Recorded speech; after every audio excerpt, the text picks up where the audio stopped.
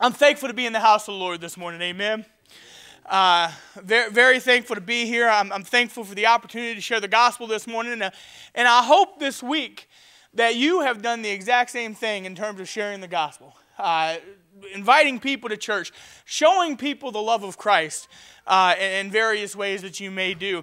I mentioned last week in Romans chapter 11 that the Bible shows us that both the Jew and the Gentile have been given the power to reject, the possibility to be reconciled, and been provided the path to redemption. And we saw God's people, God's chosen people, Israel, despite their overwhelming showing of rejection, was not cast out of God's plan. Let me say that again. Despite their repeated rejection, despite the fact that they messed up over and over again, they were never completely casted out of God's plan. In fact, the scriptures will tell us that there is a remnant, just as there was in the days of Elijah. There is still a remnant of God's people who continue to place their faith in Jesus and place their faith in God. Now, the next part of Romans chapter 11 brings forth the idea that Israel's disbelief has actually resulted in an expansion of God's people. Can you believe that bad things can happen, but somehow God uses that to bring about better things?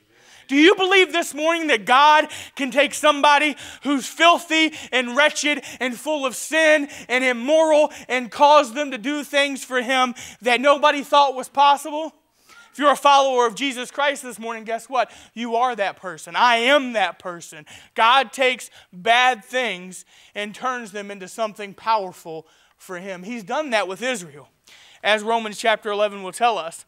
His grace has reached the Gentiles, the non-Jew, and has made the possibility to be reconciled to Him. And by the way, that possibility is available to all, which is why I said I hope this week that you have shared the gospel, you've showed the love of Christ, you've invited people to church to hear what God can do in their lives, as He has done, hopefully, in yours. As it was said in Acts chapter 17, verse 30, "In the times of this ignorance, God winked at, but now commanded that all men everywhere repent." Now, I like that phrase, winked at, because do you know what winked at means there in the book of Acts? It means that God overlooks stupidity. Amen. He turns a blind eye, in essence, to just the terrible nature that human beings have, and he looks favorably upon those who trust in Jesus by faith. Is anybody thankful this morning that our God overlooks stupidity? I am. I sure am. All have the opportunity to be saved. We said this, everybody. We say this a lot, but do we believe it? And we can say we believe it, but do we practice it by making sure everybody knows that's around us? Of course, everybody's given the opportunity to be saved, but not everybody seizes such an opportunity. If you have your Bibles, join me, please. We're going to continue in Romans chapter 11 this week. Turn with me, if you will, to Romans chapter 11. We'll start in verse 13. And as we start, I'm going to ask you to bow your heads in a moment of prayer with me, as we ask the Lord to bless this time that we have together. Father, I thank you and I praise you for all that you are and all that you do. Father, thank you for the opportunity of salvation made possible through Jesus Christ. I pray that as we read your word this morning, Father, as a congregation, that we do so with humbled hearts and, Father, unprejudiced minds. Without bias. Father, I pray that this word will be a lamp to the feet, a light to our paths of everyone who may hear it. May this time together that we have reading your word reach the lost, as well as strengthen and motivate the Christian. And Father, it is in the name of Jesus I pray these things. Amen. Amen. So as we go through this, we're going to look at the second part of Romans chapter 11. And if you're a Christian, here's the three things that we're going to take away from this morning. Here it is. The first is, if you're a Christian, you're being looked at. Now, I don't want to get the conspiracy theorists all riled up. We're not talking about a 1984 situation here. And if you get my reference, great. If you don't, that's okay. Save it. Ask me about it later. So if you're a Christian, you are being looked at. Secondly, if you're a Christian, you are branches that have been linked together with Israel. And third, if you are a Christian, then you must be loyal. You must bear loyalty. Here's what God's Word tells us. Romans chapter 11, beginning in verse 13. For I speak to you Gentiles, inasmuch as I am the apostle of the Gentiles, I magnify mine office. If by any means I may provoke to emulation them which are my flesh, and might save some of them. For if the casting away of them be, the receiving of them be, but life from the dead. We'll stop right there. As I mentioned a second ago, the first thing that I would like to show you in God's Word here this morning is that if you're a follower of Jesus Christ, if you're a genuine Christian, then that means you are being looked at. Now, what does that mean? You're being looked at by your brothers and sisters in Christ. You're being observed by your fellow believer. You're being watched also by the unbeliever. You're being judged, whether it's fair or not, by the world. And if we're honest with ourselves, being judged by the follower of Jesus as well, even though that is improper in most circumstances. And what are they looking for? What is it that people are looking for when they observe your life, when they're trying to see what you do? Here is what I believe the world is looking for. You want to know why I know? Because I myself was an unbeliever once upon a time. And when I looked upon people who said that they followed Jesus Christ, I looked for consistency. I looked for things that lined up with what they claimed they did and who they were. Here's what people look for. Do you practice what you preach? Christian, this morning, I'll ask you that question. Do you practice what you preach? Do you carry out the things? Do you behave the way you say you believe? Do you live by what you say you believe? And what does that look like? Well, in the presence of fellow Christians, consider the advice that was given to the Corinthians. They regarded themselves to be more spiritually mature, more spiritually minded in certain aspects, and that caused them to believe that they could live a life however they saw fit. They could do whatever they wanted to do. Why? Because they felt this sense of spiritual superiority. And unfortunately, as human beings, we allow that to set in sometimes. We feel as if we're somehow better. We serve the way we're supposed to serve. We think the way we're supposed to think. And it's human nature for us to allow those fleshly thoughts to creep in. But remember what was said to the Corinthians. They were advised in 1 Corinthians chapter 8, verse 9, but take heed lest by any means this liberty of yours become a stumbling block to them that are weak. You know what that means? That means people who are weaker in the faith are watching you. How do you react? For some Christians, you set the tone. Amen? If you feel it's okay to be a downer, well, people weak in the faith will say, hey, yeah, I guess it's okay because this person who's been faithfully serving and following Jesus, well, that's okay too. If you're a complainer, if you're a gossiper, if people observe that in your life, people weaker in the faith can say, hey, that must be okay too. Because these people who are seasoned Christians, well, hey, you know, they do it. It must be all right. It must be permittable according to God's Word. So Christian, you and I, we're looked at. We're observed by our fellow brothers and sisters in Christ. Secondly, when mingling with the unbelievers, there's nobody that I know personally that is completely surrounded by faithful followers of Jesus Christ all the time. At work, at home, when you go out to public events, there is no one who can genuinely say, a majority of the time, that they are always surrounded by fellow Christians. So when we're out in the world, when we're with the unbelievers, we have to realize and recognize that to them, they watch you, they watch me, they watch us to see what Jesus is really about. You may very well be the first scripture and sometimes the only scripture that they will ever hear. You may be the first worship and the only worship that they ever see. The first glimpse of Jesus Christ that they ever get just might be because you're living your life in obedience to God. And that's an important responsibility. That is something that you and I, if you're a Christian this morning, you should not take lightly.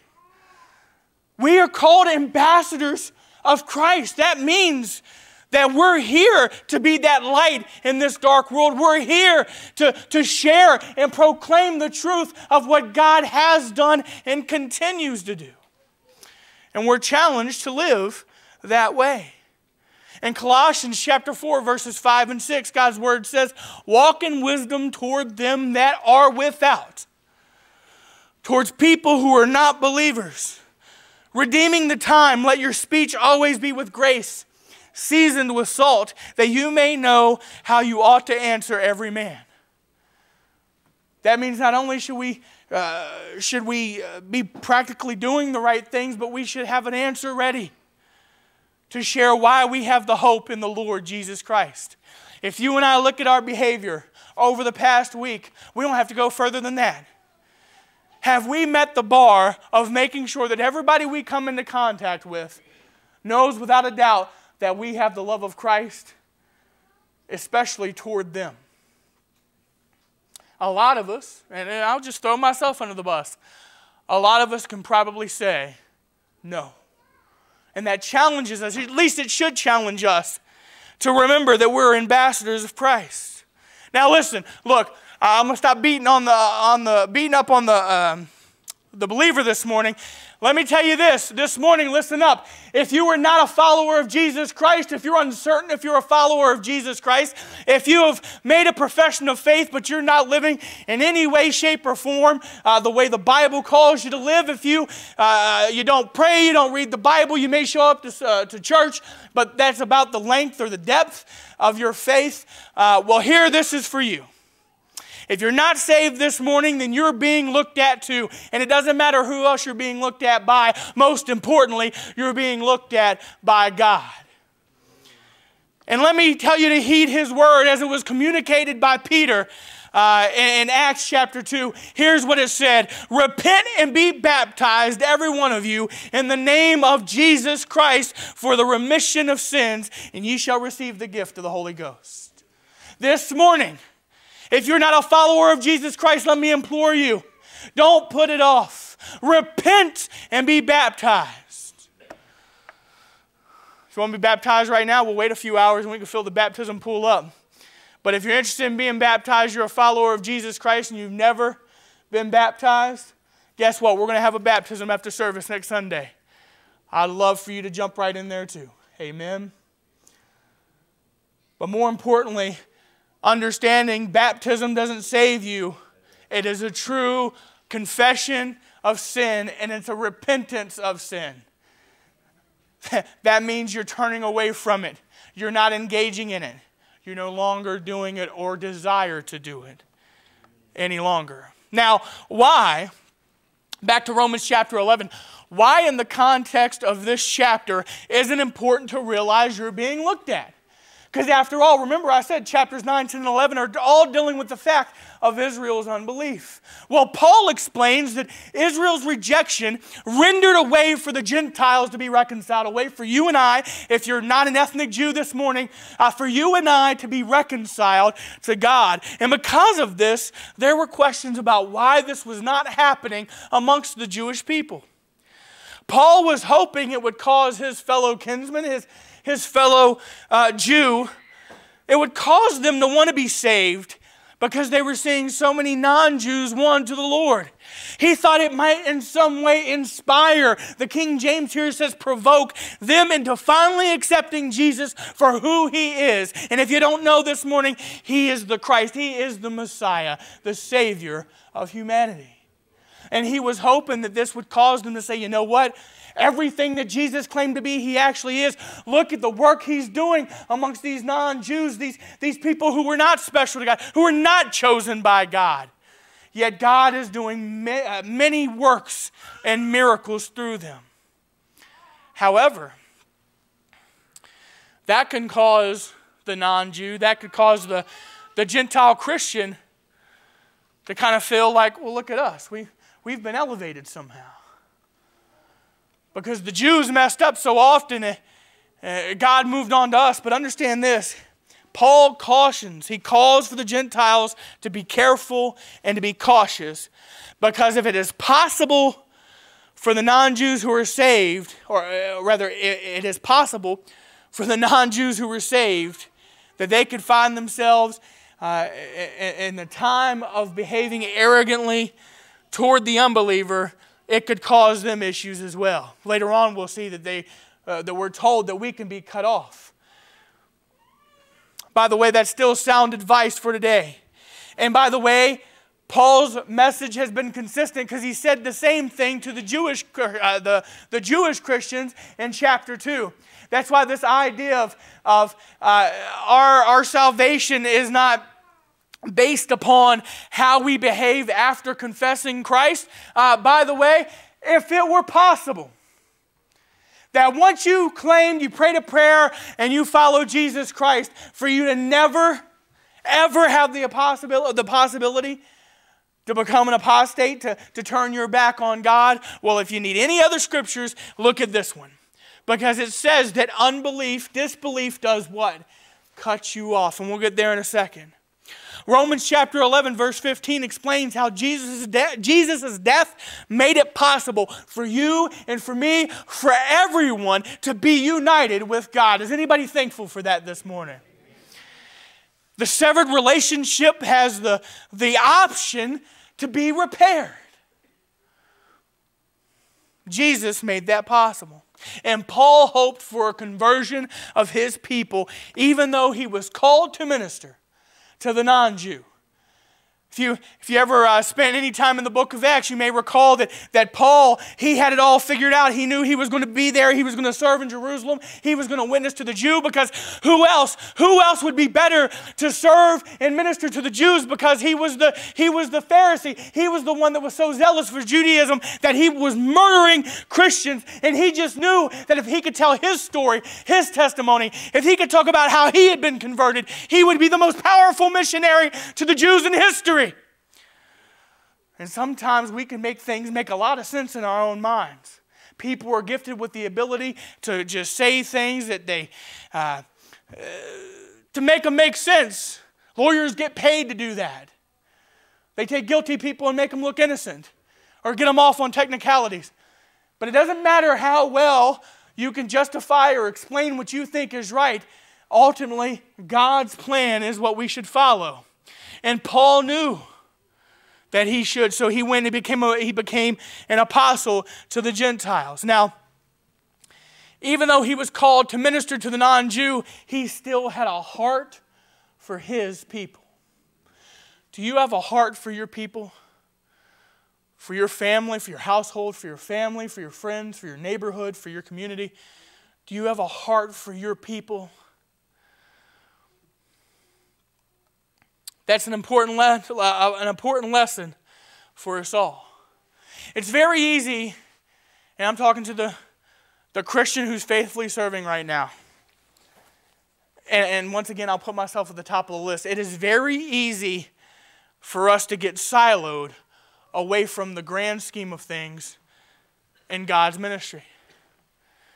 Having a soft spot for certain things, a sense of nostalgia for tradition, or a pet project, that's fine. There's nothing wrong with that. It's good that we're passionate about things of God. Above all, engaging in what God has called you to do, that's extremely important. But you and I must never neglect praying for other areas of ministry. We should never neglect supporting other areas of ministry that we have not been called to, just like Paul is saying here in Romans chapter 11 and 10 and 9, that he has a heart for his people. For instance, as a church, we should pray for and support every aspect of ministry here at Grace, not just the things we're passionate about. We should be just as concerned, not about just adult worship, but we should be caring for the ministry to the children as well. We should not only worry about the pulpit, but to the music, the praise, and the worship also. We should not just be concerned with Sunday morning worship. We should be concerned with Sunday school and small groups throughout the week and Bible study on Wednesdays. We shouldn't just be passionate about one area of ministry. We shouldn't be preoccupied with worship that goes on between these four walls. But instead, we should also be passionate about taking God's word outside of these walls, to the people who are around us. Even though Paul was called to the Gentiles, he still desired that Israel would be saved. So you and I likewise should hope and pray that all forms of ministry, whether they be of grace or not, are successful and that people are reached for Christ. Paul believed that a fruitful ministry to the Gentiles would provoke the Jews to turn to Christ. That was not just for his time, but even for now. We, if you're a Christian this morning, we being followers of Jesus are looked at by the world. Your witness, your behavior, my witness, my conduct has a tremendous impact on the effect, or rather has a tremendous impact, a tremendous effect on the people that are around us. And how so? Because I know there's some people, and I've said something to this effect before, I know there's some people who are sitting in here right now who are saying, my testimony for Christ isn't impacting anyone. My lifestyle isn't impacting anyone. This must not be meant for me. But I want you to consider this. If you were apathetic about going to church, if you're lackadaisical about worship, how do you expect anyone else to be excited to go to church too? If you never invite people to church, how can you ever say, oh, well, we're down a number this week? Not a lot of people going there. It wasn't like it was 30 years ago. That's not a shot at anybody. I'm just saying. If we're apathetic about worship, how can we expect anybody else to be excited about worship? If you act like it's a burden to follow the Lord, if you act like it's a burden to follow Jesus, how can you expect no one or someone else to have the desire to serve Him? We're looked at. If you act like reading the Bible is boring, how could you ever expect someone else to want to study it, to want to know it? If you act like prayer is inconvenient or your schedule is too busy, how can you expect someone else who looks to you to take the time to communicate with God? See, it's important what we do. People are looking at us. Sometimes we're the litmus test for spirituality in another person's life. You want to know how I got to Grace? Someone invited me. You want to know how they got to Grace? Someone invited them. You want to know how I got led to the Lord? I came to this church, sat on that pew where Brother Dan Ressett's at, sat right there, and I heard the gospel preached for nearly a month. And I finally got to the place where I realized I needed to call upon the name of the Lord. We are looked at, so we should act accordingly. You and I are looked at by both the believer and the non-believer. And the Bible tells us in Colossians chapter 1, verses 21 and 22, and you that were sometime alienated and enemies in your mind by wicked works, yet now hath He reconciled in the body of His flesh through death to present you holy and unblameable and unreprovable in His sight. That means that the broken body of Christ, the blood that was shed, makes you righteous before God if you put your faith and trust in it. If you're an unbeliever this morning, if you don't know if you're saved, that's the only gospel that you need. You've done wrong, I've done wrong. We need someone to make us righteous before God. The only person, the only being that has the ability to do that is the Lord Jesus Christ. Christian, for you and I, that's the only gospel we need to take out. In order to be made righteous before God, the world needs the Lord Jesus Christ, and therefore we all should act accordingly. Continuing in Romans chapter 11, we'll pick it back up in verse 16. God's word says, "For if the first fruit be holy, the lump also is also holy. And if the root be holy, so are the branches. And if some of the branches be broken off, and thou, being a wild olive tree, were grafted among them, and with them partakest of the root and fatness of the olive tree, boast not against the branches. But if thou boast, thou bearest not the root, but the root thee. Thou wilt say then, the branches were broken off that I might be grafted in. Well, because of unbelief, they were broken off, and thou standest by faith. Be not high-minded, but fear. For if God spared not the natural branches, take heed lest he also spare not thee. Behold, therefore, the goodness and severity of God on them which fell, severity. But toward thee goodness, if thou continue in his goodness, otherwise thou shalt be cut off." If you want to know one of the cornerstones of Free Will Baptist doctrine that you ever need in terms of endurance and perseverance of the saints, you need to go no further right there than in verse 22. Because it says, to continue, if thou continue in his goodness, otherwise you shall be cut off. That's all you ever need. You have the ability to be within the tree, the family tree of God, and to be cut out because of disbelief. Here's the second thing I want to look at with you here this morning, and I want to bring your attention to, is that as Christians, you are grafted, you are linked, you are branches linked to Israel. Paul speaks here of the first fruits of faith. And in the context of Israel, it refers to the patriarchs of the faith. It refers to Abraham, Isaac, and Jacob. Now, some will argue that these first fruits are the early church, and you might believe that this morning, but here's where this idea of the lump comes into play, because if you don't know what that is, and I know a lot of you guys are well versed, so you probably, I'm telling you something you don't already know, but when new bread is made or was made after the harvest, a portion was put aside and given to the Lord. This was considered holy bread.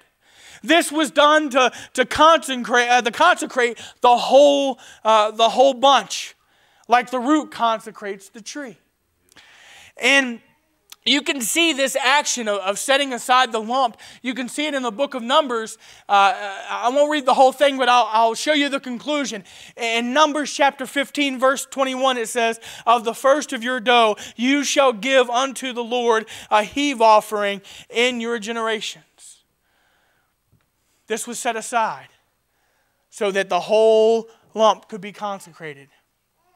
Abraham was the foundation which sprung up the physical plan, Abraham was the foundation which sprung up the physical plan of salvation.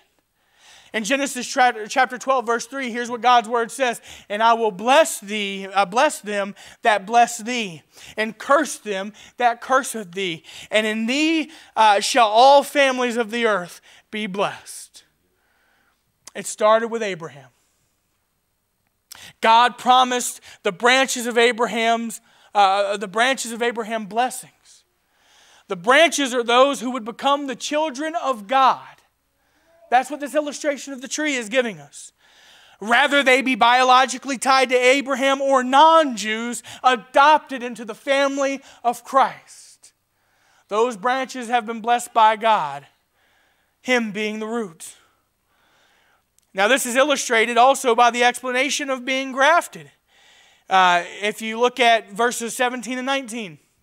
In the tree illustration where the family of God is explained as a tree, there are some of natural branches, and there are some, and those natural branches being the descendants of Abraham, they were cut off. And why were they cut off? Well, we've been talking about it in chapters 9, 10, and 11. They were cut off because they did not believe. And this is talking about the nation of Israel. The Gentile is now grafted into those places and are branches linked together with the Jewish Christian. But as Gentile believers, once again, we're cautioned. Because like the Jews who did not believe have been cut off, we also can be cut off, which is why it's important we persevere. Verse 18 urges the Gentile Christian not to be arrogant towards the other branches that have been cut off, because it is not the Gentile Christian that is the foundation of the faith. It is instead the root, which is the Jewish people. Now, the only reason that any of us can be saved or grafted into the family of God is because of God's mercy, which was granted and extended to us by the Lord Jesus Christ. Therefore, we need to stand firm in the faith, because it is by faith alone that we have been made a part of this holy family. Paul continues in verse 21. For if God spared not the natural branches, take heed lest he also spare not thee. Behold, therefore, the goodness and severity of God on them which fell severity, but toward thee goodness, if thou continue in his goodness, otherwise thou also shalt be cut off. And they also, if they abide not still in unbelief, shall be grafted in. For God is able to graft them in again. For if thou wert cut out of the olive tree, which is wild by nature, and were grafted contrary to nature into a good olive tree, how much more shall these things, which be the natural branches, be grafted into their own olive tree? Here's the third thing that we need to recognize and realize of the text this morning, and it's this: as the Christian, we should bear the fruit of loyalty. We should bear the fruit of loyalty. Paul calls on the Gentile Christian to notice the kindness, not only the kindness, but the severity of God. These attributes were written in other places of the Bible, by the way, talking about the attributes of God, severity and kindness. Take, for instance, if you look at the book of Psalms in 125 verses 4 and 5, God's word says, do good, O Lord, unto those that be good, to them that are upright in their hearts.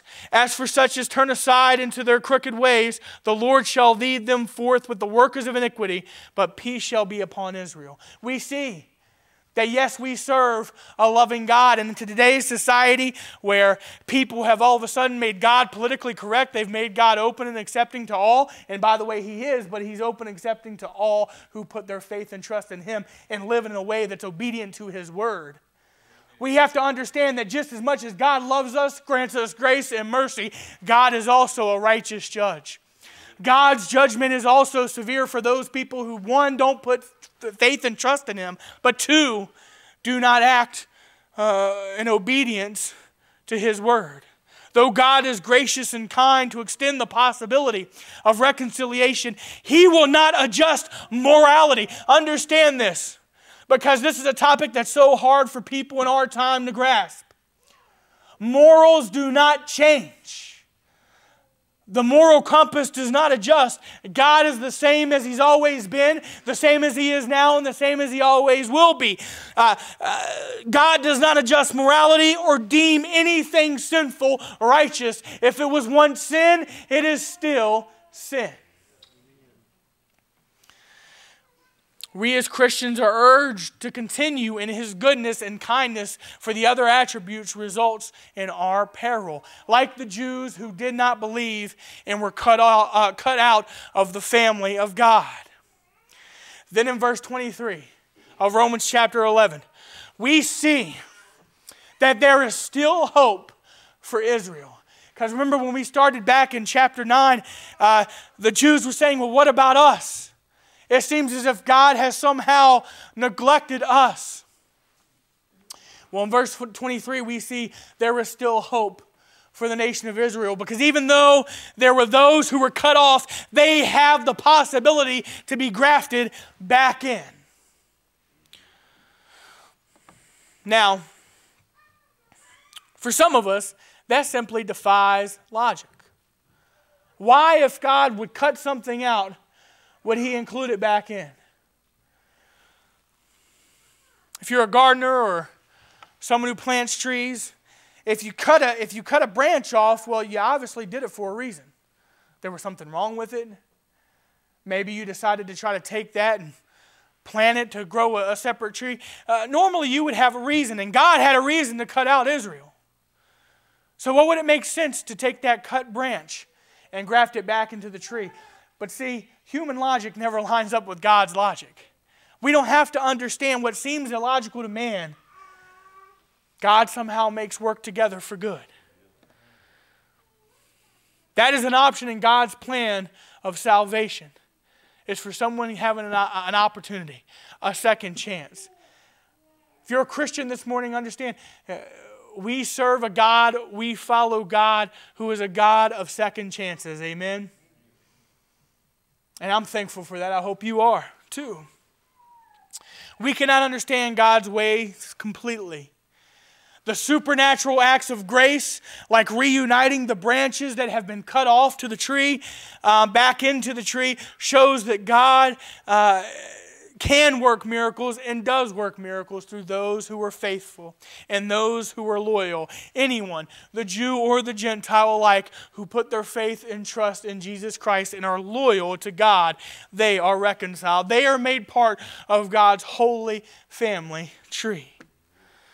You know, when I say that word loyalty, that means a lot of things to a lot of people. Loyalty really is a funny thing. And I'll close with this. Loyalty is a funny thing. Because loyalty means different things to different folks. It's like the guy who was in the military and he was traveling with a friend, and he looks over at his friend and he goes, you know what? I'm loyal to my girlfriend. And the guy goes, what do you mean? He goes, I'm loyal to my girlfriend. If I'm within 50 miles of home, I never run around with another girl. Within 50 miles of home. But outside of that 50 miles, all bets were off. I don't know what was special about that 50 miles, but that's what he believed loyalty meant. His loyalty went 50 miles. Christian, this morning, let me ask you a question. How far does your loyalty go with Jesus Christ?